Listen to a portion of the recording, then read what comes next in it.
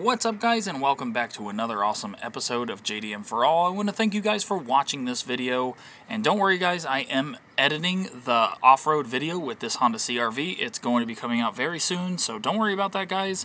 It's coming very soon, and it is an awesome video, so look out for that video, guys. It's going to be awesome. But today's video is actually about a new project for this channel, and it's a Honda Civic. Look at this, guys. I actually got a Honda Civic just for this channel.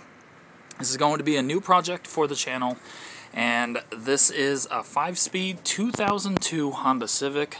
I am super excited and super happy about this because I've missed Civics, guys. I've always loved Civics. I always will love Civics. I still have the Honda CR-V. Don't worry, guys. This CR-V is still going to be on the channel, and I love this CR-V. It is amazing. And I still have the Lexus as well, guys. So I will be making videos on those still, but yes, we have a new project for the channel, guys. This is a Honda Civic. It's a 2002 Civic.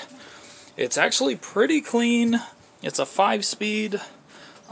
It is completely stock, guys. This is like the best type of project I like to start with because this car is completely stock. There are no mods on this car.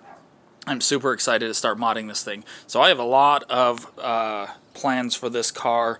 I'm going to change the grille to a Type R style grille. I'm going to get the Type R red badges on the front and back, Mugen lip on the front, window visors, window visors, not sunroof visor. It is not an EX. It's actually an LX non-VTEC. That's sad, but you know, I could not find a 5-speed as clean as this. With an EX VTEC, which is really sad, but you know, it's a really clean car, and I am really liking this car. It is actually, the paint looks really good other than the front bumper. There's a little oxidation, but otherwise, I mean, this paint is looking pretty good.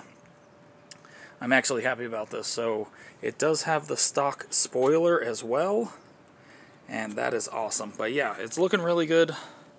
I'm really excited about this. So this thing is completely stock, and I'm excited to start modding it. I'm going to drop it, get some rims, do the front and rear lips.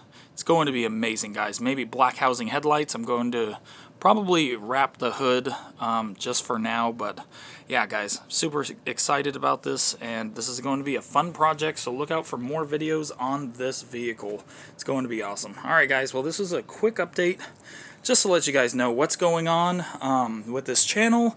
We have a new project. I'm definitely excited. I can't believe I actually have another Civic.